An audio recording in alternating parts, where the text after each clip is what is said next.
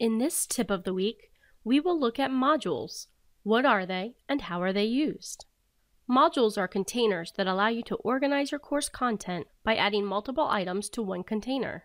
These modules can be organized by weeks, chapters, projects, or whatever organizational structure works best for your course. To create a module, log into MyClasses, enter a course, and click the Modules tab in the course navigation menu. The Modules tab may be grayed out if this is your first time creating a module in the course.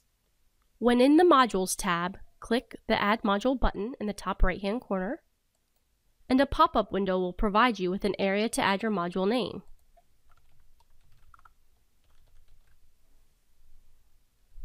Then click Add Module.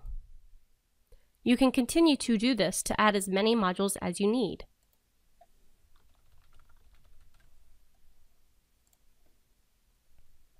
Once you have created a module, you can add content to it.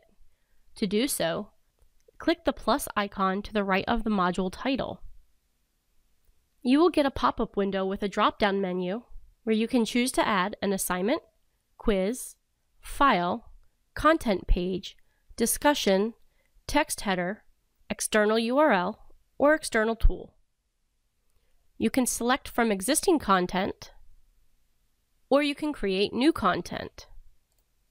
Each new item that you add will automatically go to the bottom of that module. To move it, simply click on the left of the item over the 8 dots and drag the item to where you want to place it. You can also reorder modules this way. Modules are unpublished by default so that they are able to be modified in draft mode. Once you have completed adding items and arranging the module to your liking, you will have to publish the module for students to view it. Be aware that publishing the module also publishes all of the items within it. If you want items in your module to remain unpublished, then after you publish the module, you will have to unpublish each item that you do not want students to have access to until you are ready for them to see it. You do have the ability to publish the module, but lock it until you are ready for students to view the content in it. To do so, click the Edit icon to the right of the module name and select Edit. Check the Lock Until box and use the calendar icon to select a date and time when you would like students to be able to see the content of that module. Thank you for watching this tip of the week. For more information, please refer to the following guides.